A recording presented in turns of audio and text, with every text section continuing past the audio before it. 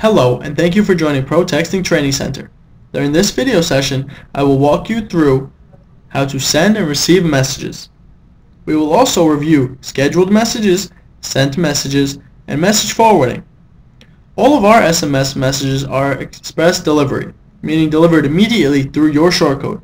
At the moment, ProTexting works only with US carriers. Let's click on the Messages tab.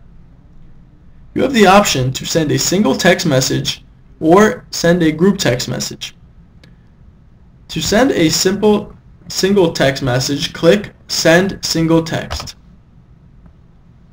Enter the mobile number you would like to text the message to. Below that, choose the message you would like to send. As an example, I will be using Lisa.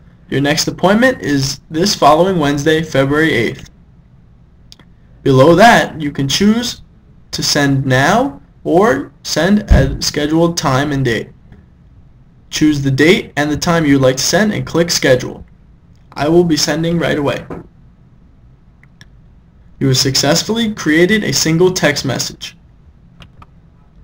Now let's assume you have a special offer and you would like to send to all your contacts. In that case, let's go to Group Text Messages under the Messages tab. Type in your campaign name. As an example, I will be using January Specials. The campaign name is not visible to your participants. We recommend choosing a name similar to each campaign so it is easier to find and view its history in the future. In the text box below, write the message you would like to send. As an example, I will be using Hurry up! January sales is about to end. Present this and receive an additional 10% off. Next, choose the recipients and groups that you would like to send it to. You can choose all or check individually. Next, you can choose to send now or you can schedule it for a later date and time. I will be sending it now.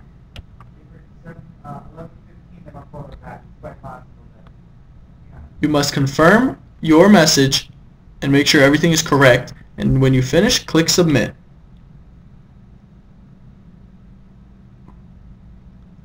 You have successfully sent a group text message campaign. Next, to view your scheduled messages, you can click on the Scheduled Messages tab. You can see a list with detailed information including the group number, the message, the scheduled time, the recipients, and the status. You can also edit and delete this message. The next tab is the Sent Messages tab. This tab shows a history of single or group messages.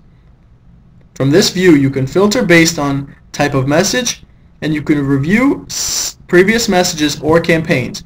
And lastly, you can delete the history. Just remember, once deleted, you will not be able to retrieve it. The final tab is Message Forwarding. This functionality allows you to forward your messages to your email or your phone number. Thank you for joining ProTexting Training Center. This was Sending and Receiving Messages.